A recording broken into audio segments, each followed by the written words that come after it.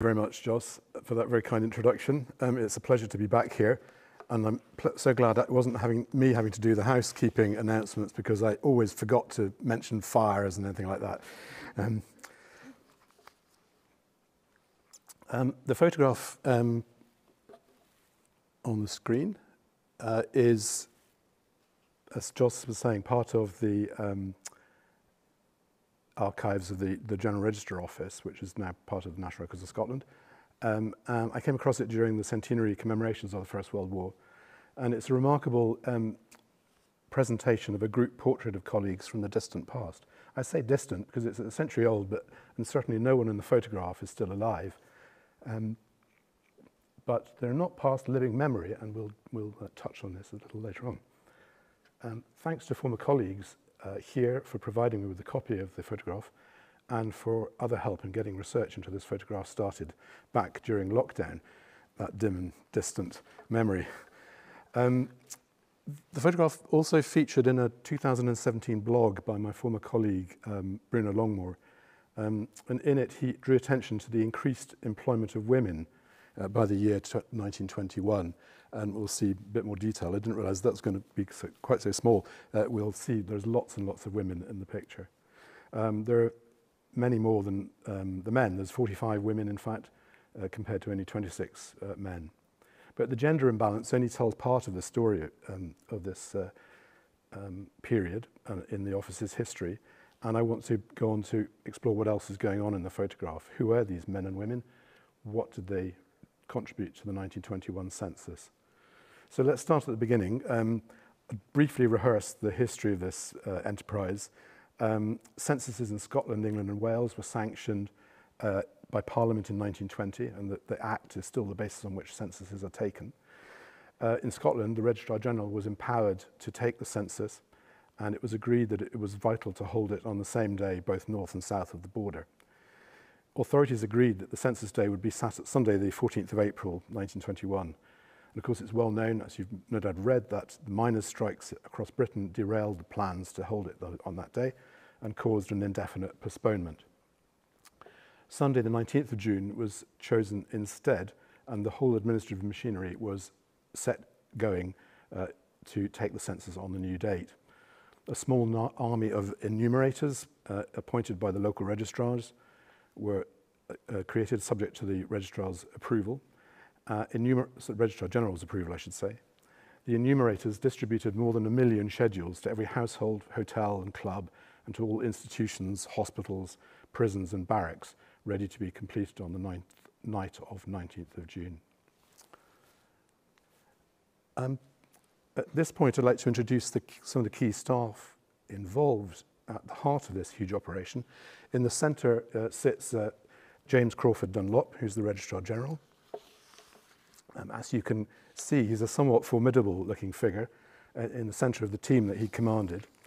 For many years, he'd been Superintendent of Statistics in Giro and assistant to the medical advisor in the Department of Prisons and Judicial Statistics. And you get the feeling that he ate and breathed statistics. During the war, he had served in the War Office in a statistical capacity. Almost 2 years after the sudden death of Sir James Patton MacDougall in 1919, Dunlop succeeded him as the Registrar General in January 1921, not really long before the census was due to be taken. He certainly proved to be a very energetic and capable successor. On his right, on the left there, is Alexander McKinley, who was a so-called minor clerk, and he was responsible for the statistical side, largely of the work. Not entirely his work, but he was certainly, literally his right-hand man, I think, in the enterprise. Like many of the staff, he came from outside Edinburgh. In his case, Rothes in Murray. And a career civil servant, he started as a boy clerk, joined the GRO in 1906, and in 1921 was heavily involved in the processing of the census returns and the creation of the published reports.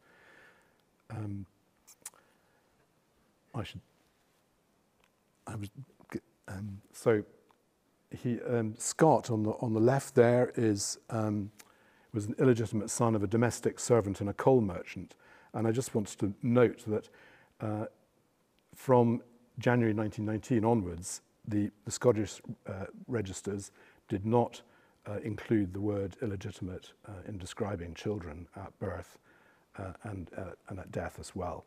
So that sort of stigma was kind of institutionally gradually removed from the registers, although of course it's a very helpful description if you're doing your family history research.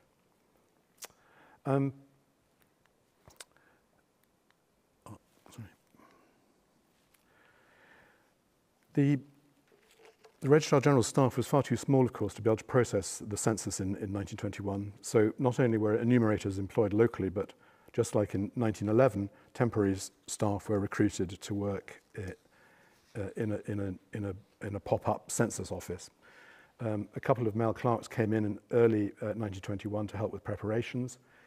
I won't go into all the preparations. They were very extensive, involving, for example, working out the new configurations of enumeration districts to be as equal in size as possible throughout Scotland.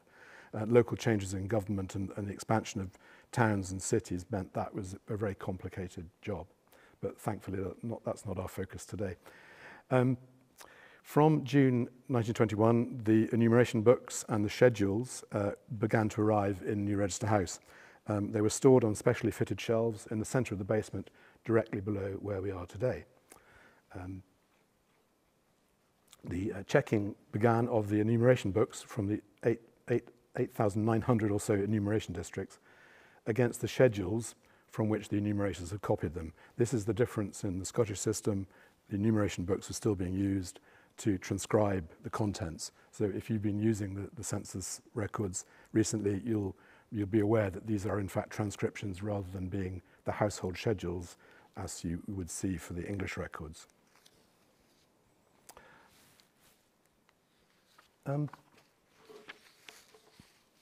The race was on effectively to produce a preliminary report, which the Registrar General and his team were very keen to work on. It was a matter of honour to do it as fast and accurately as possible.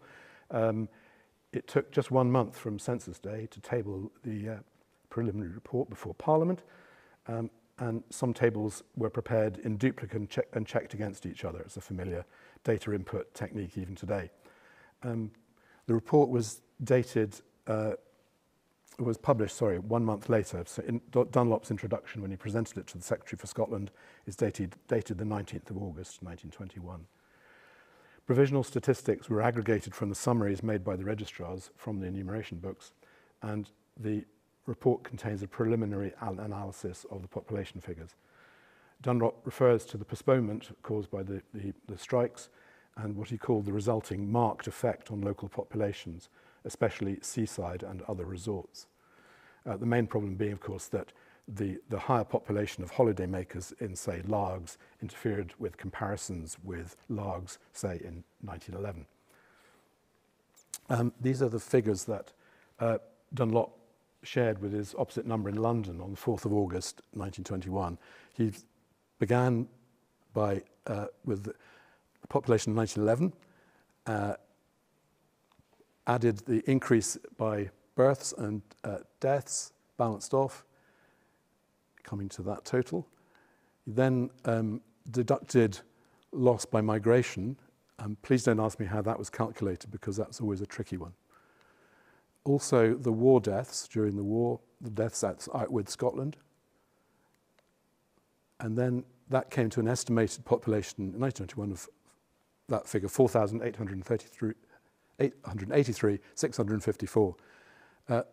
When they did the census, they discovered it was 4,882,157. That's a difference of only 1,497, so 0.03%. So that's quite accurate predictions, I would say. He was rather pleased with this figure, I suspect, in sharing it with Vivian, the Registrar General in London. Dunlop was always very keen to keep the Scottish end up of things, and I think he was quite pleased. I don't know what the the error rate in the prediction and the result in England and Wales was. Perhaps someone here will know the answer to that. More detailed analysis of the many questions answered in the census could, of course, only be obtained by the classification of the answers in respect of the 4.8 million inhabitants of the country. Classifications in respect of one reply often had to be associated with the classifications in respect of other answers in a multitude of different combinations. For example, replies regarding age need to be grouped together by year, so you need 100 or over 100 groups to arrive at population totals. Replies regarding occupation might include thousands of differing descriptions, each of which are then categorized as one of about 600 prearranged groups of occupation. So combining age and occupation creates thousands of subgroups. And then showing such combinations of age and occupation for different areas creates more groups again. So a very complicated process. In 1911, they began to use machinery to help with this, and this was repeated in 1921 using electromechanical devices supplied by the stationery office. Now, I'm sorry about the slightly peely-wally image here. I just wanted to show you that how, if you've noticed when you've been looking at the census, I'm sure you've spotted this, that there are codes written in coloured ink, and it's not really clear the difference here, but these are codes for the employer of this person, and here's the occupation. So one of the clerks who joined the office briefly was a chap called Charles James Forbes. This is in Linlithgowshire, West Lothian. He was a shipping clerk. Here's his code 919, and he's written in that he's a worker, but he's then put no occupation since demobilisation, 14th of February 1921. So he's a little late in getting demobilised, I have to say, but he also doesn't know how to fill in the form, because he should have put, instead of W, a worker, he should have put OW for out of work. And this is a key indicator for seeing, as we'll come across later, for people who are in need of employment. And there were stats, of course, compiled on the basis of these returns. So these marked up sheets were then put into a punching machine. This device pictured at the top here. These were operated rapidly. The operator would key in the digits on the card, I should say. Sorry, taking from the enumeration book and punching in the appropriate code onto the card. And that's what a card looks like. This is an example actually from 1911 for England, but it's this, you see the general idea. For a given column, an answer, it's rendered into digits here. So here the first one, 6, 6, 0, and so forth along the way. So you end up with cards with holes in them, which can then be read using needles and counted up and so forth, processed from there.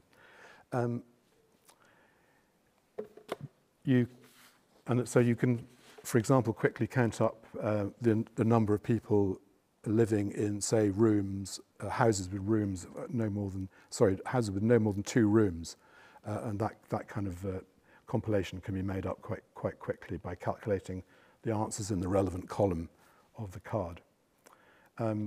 By September 21, the Census Office here had received 8 sorting machines with tabulating attachments to help process the data. So these are the Scottish cards that were used.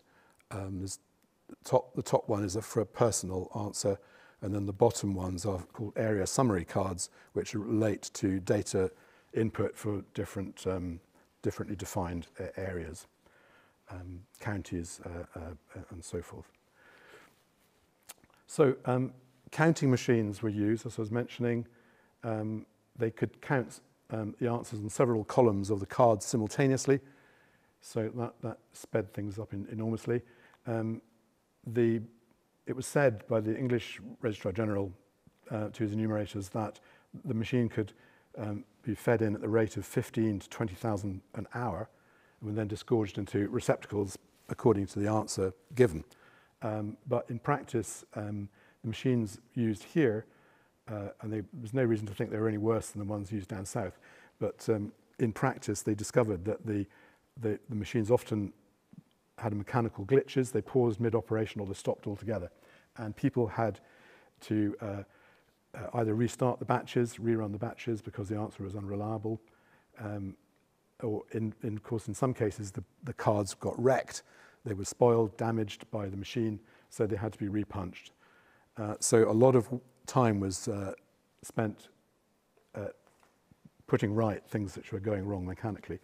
In Dunlop's own words, he greatly disliked seeing a half-idle staff.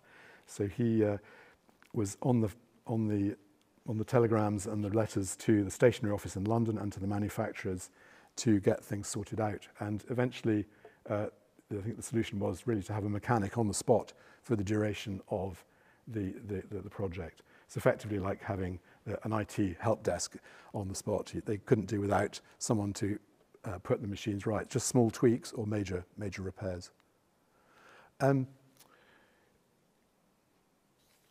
That's the sorting machine there. Please don't ask me how it works exactly, but they did get through a power of work when they were functioning properly.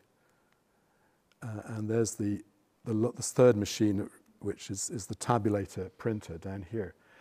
This took sorted cards and counted the totals of the columns on the cards at about 4,000 cards an hour.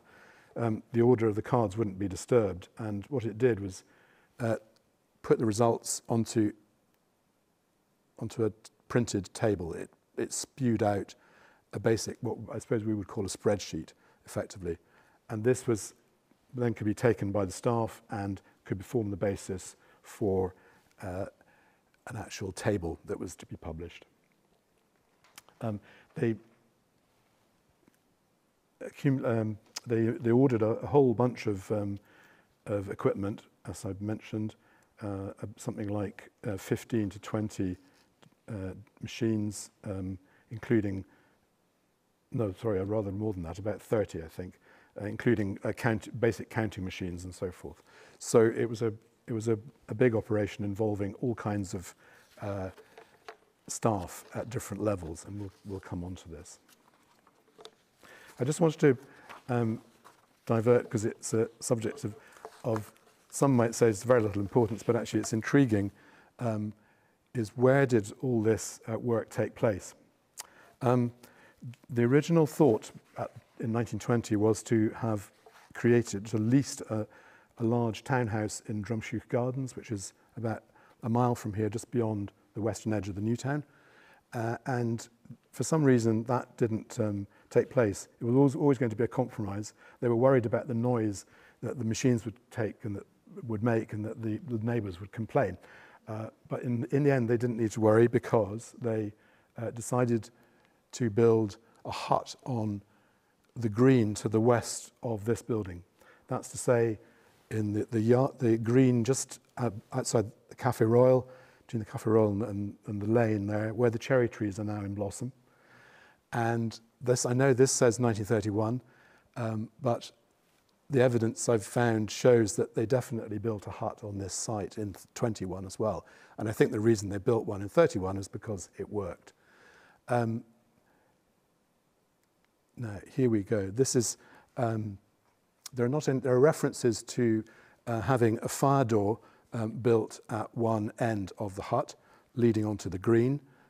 So I'll just, for the purposes of this, to show you there's actually a gate here on the top of the coping stone, which opens out, and that was reckoned to be a sufficient way out for everybody. This is the photograph of some of the girls and their supervisor in 1921, and you can see they're sitting in a sunlit spot at an open door, which I think is the equivalent of this one here. It's a corrugated iron hut, as you can tell, on brick supports, and I think the clincher for me is this tiny detail here. This is the light, the sunlight in the lane outside the Café Royal. The railings here, as you can see, have broad intervals at the top, but at the bottom there's a row of inter-railings, if you like, which are make the spacing very narrow and unusually narrow. So I think that's exactly what we're looking at there on this side here.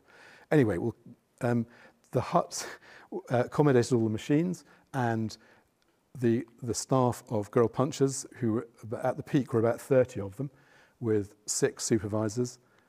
And we're lucky enough to have photographs of the interior of the hut. And this shows, again, I think it shows various machines in situ. We're looking at 2 different directions, obviously, and you can see here the windows are open to allow air in. It's presumably the same sunny day when the photograph at the doorway was taken. And if we look down at the far end, there is Henry Allen Scott, one of the minor clerks, with his Charlie Chaplin moustache, just there. And it would be nice to be able to identify all the women. We know who the card punchers were who were kept back, so it might be possible to start to put some names to faces on the basis of the group photograph, but I haven't done that.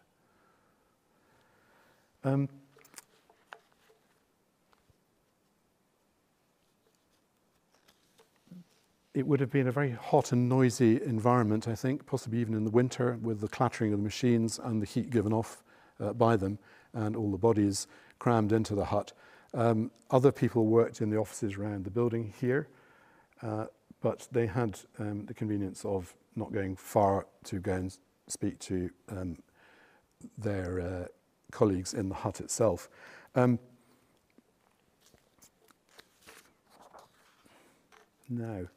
I just wanted to say a little bit about the shift work which went on. They worked basically 3 hours on twice a day, and with a 2-hour break in the middle. And there were two groups. So one lot started at 8 in the morning, and then the other group, as it were, started at 10 in the morning, I think. And then, so they had a good interval between their shift and to get their lunch as well. But they did start and finish, started early and finished quite late. They worked sort of 44 hours a week, more or less, some down to 42, I'm not quite sure why, possibly upgrading their conditions. But it was a long and arduous work day, I think. By mid-July 22, most of the card punching had been finished, and a lot of the staff had been discharged. And this is the remaining team who are basically finishing off some of the coding and punching of the enumeration books.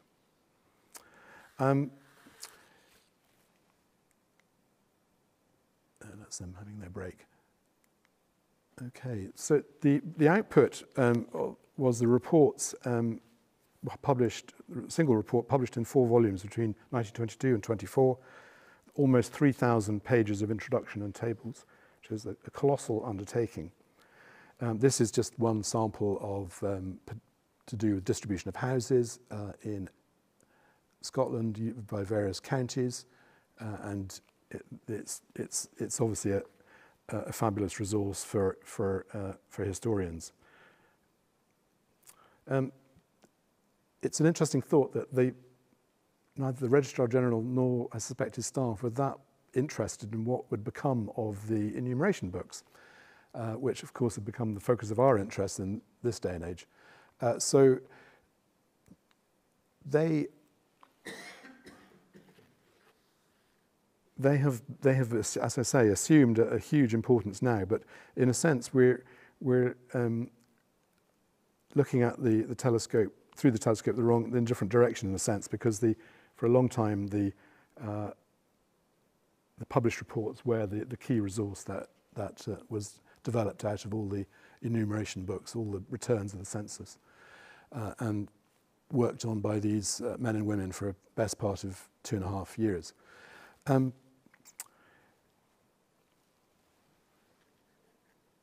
Obviously, the enumeration books allow us to learn more about the lives of these men and women, and of course we get that information based very close date to when they actually started work here, with the information provided on the 19th of June, and many of them beginning their work here in July. And the census returns do give us unique insights into the social background and the lives of the staff.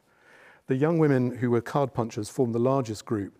They're really in the centre, if you like, all this band right through the centre. There, the second and third rows, the card punching staff. They all appear to have been young school leavers. The census allows to see them on the 19th of June as scholars, mostly 14 years old, while the record of the staff gives their starting dates only a fortnight later, in early July. Most of them worked on until late July 1922, when they were discharged, apart from that lucky group who we saw outside the hut. Now, it's likely that many of these young women needed to find work. There was a pattern of people leaving school early, and the education system, it has to be said, was slanted against working class children. So they had little incentive to stay on, and more incentive perhaps to leave and get work. So that's a big difference between then and now. One of these young women, and I've forgotten where she is actually, but I'll just speak about her. She was an unemployed clerkess named, clerkess age 15 when she joined the census office. Her brother-in-law had died of wounds during the war and fighting in the Macrae's battalion, the 16th Royal Scots. And she had found work that in July 21, having worked as a secretary, but was not out of work, but she seems to have changed jobs to join the staff here. She married in 1929 at the age of 23, and she died the following March after complications in pregnancy, which is sadly a common occurrence. I'll just show you, she's this woman here. So another woman who is not identified, Miss R. Smith, was well thought of. We can see her progressing through in her career, her short career here. She started to help proofread the reports, which was obviously a trusted occupation, and she got promotion in May of 23 to being a temporary clerkess. So she got more pay and benefited from that. But her subsequent career isn't known, and because I haven't found her first name, that remains to be identified. And I should just say that we'd be delighted, I'd be delighted, and I know my colleagues here would be delighted if anybody can identify people in the photograph. You may have seen that the bottom of the full image, every single person is named, but only with their initials and surname. So it's quite difficult in some cases to work out who they were, as you can imagine, with a common surname and a common initial for a forename. So I wanted to move on now to someone called Mina Pringle. She was Williamina Murrell Pringle, known as Mina in her family. Her siblings were all in clerical jobs at the time of the 1921 census. And she's here in the centre of this group, aged, I think by then, she joined at 15, but I think this is a year later or so, so she's now 16. I'm indebted to Derek Johnson, who's here today. Thank you, Derek, very much for supplying this lovely family group, which is beautifully colorized, which is something that's far beyond my capabilities. And I think Mina is the one sitting here at the end. This is taken, I think Derek thinks, at Preston Pans. I think, is that correct? Yes, I think possibly. Okay. Anyway, it's just very nice to be able to link someone in the photograph to an actual living relative. And Derek also pointed out to me that another relative of his was a clerk in the Satians office called John Malcolm, whom I knew because he features in the Roll of Honour in the First World War. And it's possible that if Mina didn't hear about the jobs on offer here any other way. She might have heard it through her relation, John Malcolm, who himself was a war veteran. Okay. Now we can move on to the clerkesses. Some of them are clustered in front of the card punching staff here. Some of them are here, another one there, and they came with more experience. They would tend to be slightly older. For example, Barbara Forsyth Sangster, who's on the extreme left here, I think she's this one here, the collar. I'm sorry, no, she's actually the one sitting in front of her. There we go, just at the end of the row. Barbara Sangster had been a clerkess keeping the books at Black & Company in Shanwick Place, but in June 1919, at the age of almost 25, she was out of work, just like her youngest sister, a shorthand typist. The middle sister was working as a shop assistant. The 6 members of their household were squeezed into 3 rooms in their Haymarket flat, which was not an uncommon situation. Many of the lower ranked staff were living in flats with only 2 or 3 rooms, with quite a few per room. The Registrar General got 12 of the clerkesses via the Employment Exchange, and there was a thing called the Professional Women's section on the register that the Exchange kept. So I think some of the women we're looking at here were probably in that category. The one at the end here we'll come to in a moment, but there's also, just wanted to talk about the necessity for work. Someone called Sarah Scally, who's not in the photograph, it was one of the women who came from the Exchange, was a 30-year-old unemployed clerkess. She lived in a large house in Warriston Crescent down at Cannon Mills, with 8 rooms for 5 people, which was comparatively luxurious. It included their retired father. But the eldest of the 3 daughters was a shorthand typist, and it seems reasonable to guess that Sarah needed the work in the census office to bolster the household income. It wasn't always approved of women in work, particularly after the war, and there's a whole area here to discuss about the way in which women were forced out of their posts that they had during the war, and even in the civil service, their opportunities were thwarted, shall we say. None of the women here got a permanent appointment other than a typist, who's at the other end of this front row. And so that whole idea of the equal opportunities that arose from the Act of 1918, which allowed women to join the professions, really didn't come to fruition in Register House for many decades. Now, I mentioned Alice McKinley. She's here. She's no relation to Alexander McKinley, whose face you can just see kicking out there on just beside her.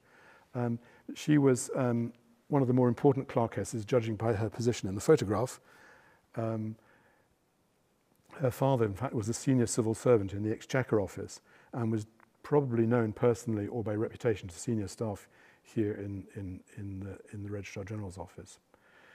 So the young women who succeeded in getting these 12 posts no doubt did well at interview and had the right skills and experience and good references, but it's not unreasonable to suggest that it didn't harm a candidate's chances if they were well connected, if they knew the right people who might have a word in the ear. I'm not suggesting that Alice McKinley was one of those, but the fact that her father was a senior civil servant is indicative at least that she had a better than even chance of joining the staff.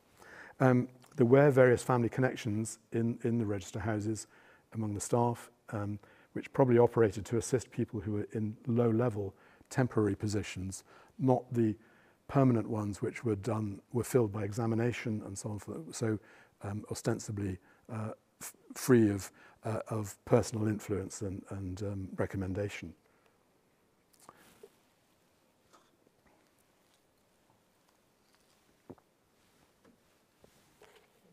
Okay, let's move on.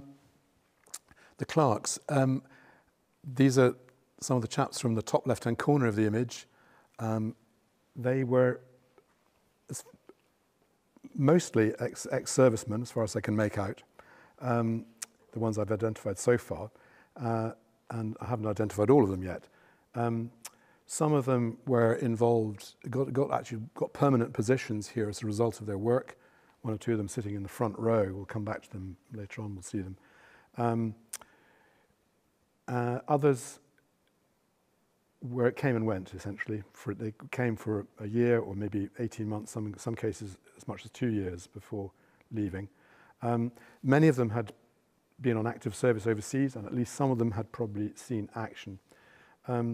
Standing in the back row, second from left, is this chap here, Samuel Ronald Mackay, a London-born career soldier who'd risen to be a regimental quartermaster sergeant in the King's Own Scottish Borderers. He is about 48 years old in the photograph, but he looks older, perhaps because of his war experiences.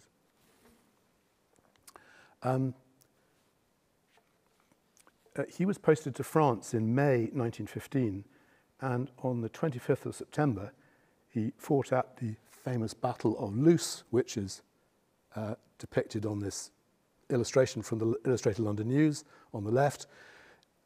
Mackay was in the 6th Battalion. This is famous piper Laidlaw, who famously piped his comrades into battle. He was in the 7th Battalion elsewhere on the battlefield, but it just gives a flavour of the chaos and unpleasant conditions of the battle. The soldiers are wearing gas masks here, so you can see protective hoods over their faces. Laidlaw won the Victoria Cross. Mackay was wounded in the battle, and his battalion was involved in an assault in the northern sector of the battlefield near the formidable German strong point known as the Hohenzollern Redoubt. Battalion, in fact, the attack faltered in the face of withering German defensive fire. Regimental history records that Mackay was wounded while doing splendid work. Now, the nature of his injury, excuse me, the nature of his injury is mentioned in the pension ledgers, which are available through Ancestry. That's the loss of an left eye, and it explains why he's turned half away from the camera. In 1917, he married in Edinburgh, and he transferred to the Royal Army Service Corps. Soon after the armistice, when registering his first daughter's birth, he describes himself as an electrical engineer's clerk, as well as a regimental quartermaster sergeant. In June 1921, the census records him as acting barrack warden of the army barracks at Piers Hill, just past Jock's Lodge, which many of you will know, here in Edinburgh, where he was living with his wife and 2 young girls. He started at work as a clerk in the census office much later than most of the other staff, and he only worked for 6 months, and from January to July 22. But Dunlop felt very sorry for him when his time came to leave, and he asked his colonel of the colonel of the Officers Association, Colonel Blair, whom he described as being Mackay was his protege. He hoped that Blair would find him some work. Going back to them, some of the chaps came from the Sacian office next door. They worked as engrossing clerks, as casual clerks, who did piecework copying or engrossing, as it was called, Sacians and other documents in the official registers. And after the war, the engrossing clerks were being phased out as typists were introduced, who were cheaper and faster. So there's, I think, 7 of the chaps came here. Henry McCabe, who is along here, was one of these engrossers. He was even older than Mackay, born in 1873, the son of a printer's warehouseman, which is a reminder that the print trades formed Edinburgh's dominant industry. Henry worked as a clerk in 1911 for an auctioneer, and he and his wife who had no children, but they lived in a one-room flat in Thistle Street at the back of George Street. The pension cards tell us that Henry McCabe served in the Army Pay Corps during the First World War. And here he is. Again, I've just enlarged him up, and he has got the best eyebrows. This is courtesy of someone I got in touch with through a family tree posted on Ancestry called Eric Riswick, and I'm grateful to him for being able to share this with you. You can see on his cap the letters APC, which stands for the Army Pay Corps, as well as his sergeant's stripes. Now, being a military veteran experienced in dealing with numbers would have made him a very suitable choice to join the census staff, but his work in the Sacien office as an engrossing clerk would have been an extra recommendation, I think. He worked on the census for about a year. What he did next is unknown, but his census work may have helped him find suitable work. In 1955, his death entry stated that he was a retired auditor's clerk.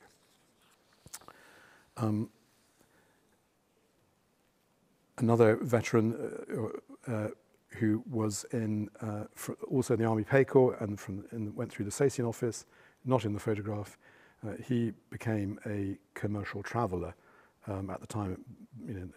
He was working as that by the time of his death in 1927. The pattern of temporary work in the post-war years fits very much into the context of the economic downturn that began in 1921 and was no doubt a reason why people were so pleased to be able to get at work in the census office. Fortunately, the evidence of the Sacien staff records allows us to see evidence of this pattern of uncertain employment. I should say the census staff records, rather. The 1931 census staff are better documented, and the entries include helpful details of previous employment. Many of the men in their 40s and 50s were veterans of the Great War, so they were still being found work in 31. And among the temporary 1931 staff were 2 men and 4 women who had worked on the 21 census here. This shows the difficulties, perhaps, in finding steady work in the white-collar sector during the 1930s. I'll just give you one example of a man who fought in the Royal Scots during the war, who served here between 21 and 22. He moved on to the Customs and Excise in Leith for 5 years, then to the Scottish Command, that's the Scottish Army Command Pay Office for a year, to the Inland Revenue for a month, to the Ministry of Labour, 3 weeks, Inland Revenue again, 4 months, Inland Revenue in Galashiels for 4 months, and then finally Inland Revenue in Edinburgh for 6 weeks before rejoining the census office here. Also just wanted to mention a chap at the back here in the arch of the doorway there, Frederick Wink. He'd served in the Royal Army Medical Corps during the war, and he was now in his mid-50s. He was probably the best qualified of the temporary recruits to the census office staff. The census reveals that he was an out-of-work insurance clerk with the Equitable Life Assurance Company. And he went on to compile the tables for the publication of the Scottish Life Tables presented by Dunlop to the Faculty of Actuaries in 1923. Dunlop wrote his desire to acknowledge the valuable assistance given to me by Mr. F.A. Wink, a member of staff of the General Registry Office and formerly an actuarial student. He has carried out the calculations in a most painstaking and accurate manner, and I have adopted them with full confidence. So that gives a flavour of the expertise that was gathered around Dunlop. Three ones we mentioned already. Next to them, a chap called James Candlish Young, dapper man in a suit. He supervised the girls in the hut, and then either side of them are chaps who became clerks, who got permanent jobs here.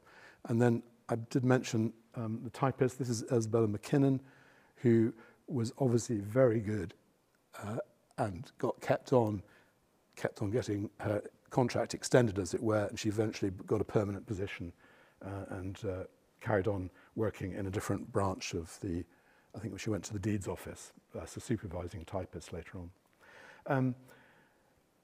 Young sorry, Young and Scott, next to the two of them, both rose to be secretaries of the General Register Office here, in effect second command to the Registrar General. And McKinley, there, retired as Chief Statistical Office, and in private life had discovered that he was a distinguished Baptist lay preacher, serving as the president of the Baptist Union of Scotland. Having overseen the 1921 census and published its results in 4 volumes, Dunlop, in the centre there, helped prepare the next census, but perhaps luckily he turned 65 in 1930, so he retired before having to lead a second census. In 1931, under a new Registrar General, Andrew Froude, McKinley and Scott once again played a key role, but that is another story. So, just want to ask quickly, end by just addressing the question you've perhaps been forming in your minds. Well, where is this photograph taken, and why and when?